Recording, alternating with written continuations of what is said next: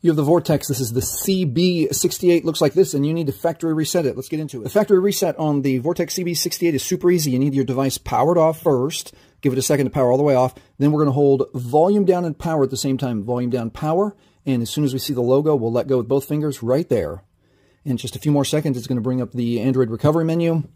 And at the Android recovery menu, we're going to scroll with the volume keys. I'm going to scroll down to Wipe Data Factory Reset. Remember, if you reset your phone, two things are going to happen. First thing, it's going to erase absolutely everything.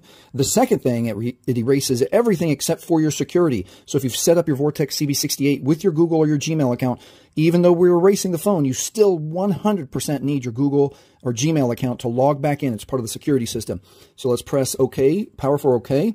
And then one more time, it reminds us that wipe all user data. This cannot be undone. Scroll down once. Press power for OK, and then as soon as you see the data wipe is complete, it is safe to reboot the system. And that is how you factory reset your Vortex CB68. If this has helped you, please like, please subscribe. Thanks for watching.